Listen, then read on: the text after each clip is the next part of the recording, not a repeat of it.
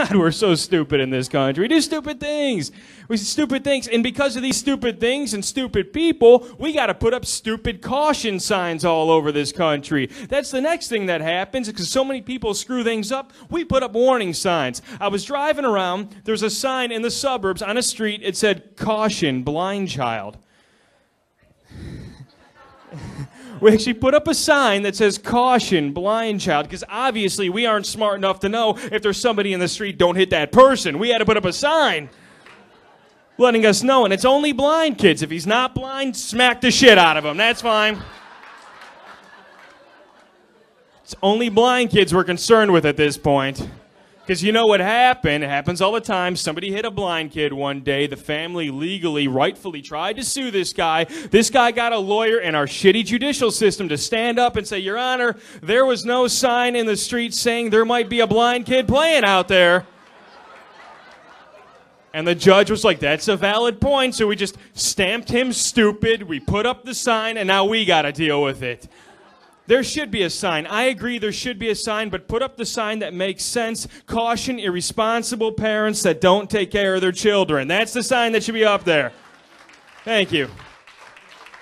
Because it makes sense. It's smart. What is a blind kid doing in the front yard? I mean, I'm in favor of equal opportunity. I want the blind kid to live. Why the fuck would you let a blind kid in the front yard? Put him in the backyard where you have a fence or a leash or a zap collar or something. A containment. And people are owing. I don't mean a zap collar the cruel way that you guys do. I'm talking about a two-way system. There's an invisible fence. The kid wears a bracelet. The parent wears the collar. If the kid goes too far past the fence and the parent's in the house, it zaps his fat ass to get off the couch and go take care of his kid.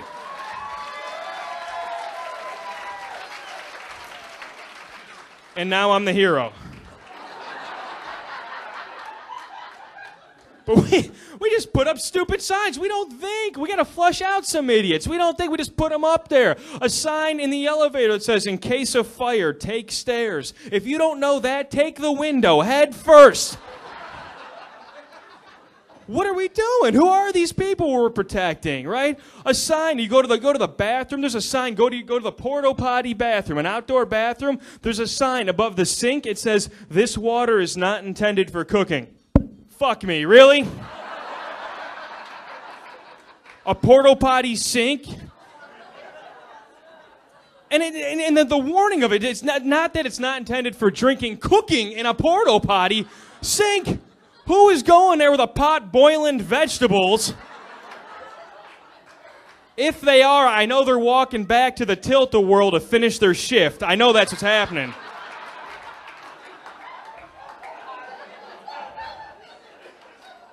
We don't need to warn everybody about everything. Go to the bathroom, you go into the stalls now, we have toilet seat covers in the stalls. You guys have seen them, you've used them, right? We've all used them. You should all know how to use them, right? It's a toilet seat cover. It tells you in the name what it does. It's a toilet seat cover. Who couldn't figure that out? Somebody couldn't figure that out because there's a 4-step instruction process on those toilet seat covers. You follow me on that? Not 1 step, 4 steps of instructions on how to use an ass gasket, a toilet seat cover. 4 steps. This is what really fucking threw me over the edge. I read all 4 of these things. Here they are. Step number 1, take the cover out of the box. Out of the box. You got that? You take the cover out of the box. You don't press your ass up into the wall, shit into the box, grab the box, dump it into the toilet, and put it back up.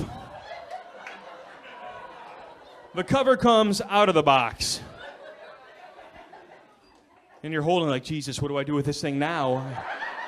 Do I ask the bathroom attendant? No. Step 2, place it on the toilet seat. Oh, thank God. I used to just lick it and try and stick it to my ass. Just hope that it stuck by the time I made my way down there. I don't know what you guys would do till step 2 came along. I just keep it, oh man. And then it would start to flap over and I'd go to do it and my balls would hit the water. Then I got to keep going through multiple ones at a time and just...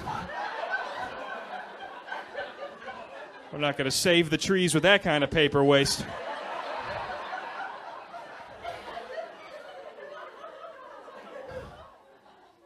step 3 was genius because we all needed this help. Tear out the middle piece. Thank you. Oh, man, you tear it out. You don't fill it up till it busts through on its own.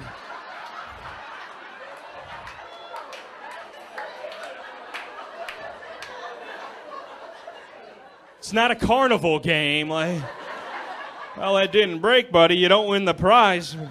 Go check your fiber. It's not a Folgers fart filter. It's a toilet seat cover. Tear out the middle piece.